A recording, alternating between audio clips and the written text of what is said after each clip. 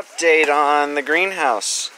Our mycelial straw beds with different colored oyster mushrooms. We have signs of mycelium. Let's see if I can get it to focus there. Right here, you can see that. Mycelium's poking through. We're going to start seeing mushrooms probably soon from these areas. Update on our clone army of freedom fighters. Looks like our lavender's doing good, roses are doing good, the grapevines and figs are doing good, citrus is happy. Come all the way down here, lavender, more grapevines. It looks like, you can see these ones here.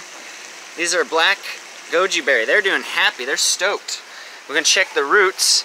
Our bamboo all looks good over here. Some of the leaves look a little parched today, but yesterday they all looked real green like this, so, and this one here. So it looks like some of them are doing really good.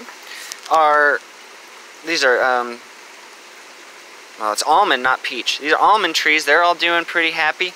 And let's see, these plums are doing happy. So we got a couple more clone stations to go. And we got some crazy fruits. We got a new version of dragon fruit. So this will be the 4th dragon fruit we got growing. Some kind of African melon, and then a spined cucumber melon. Then we've got our settler's berries, also known as golden berries, Inca berries. They're going in every pot. And we're collecting different chilies. These are Thai chilies here. We already have jalapenos and habaneros planted. Alright,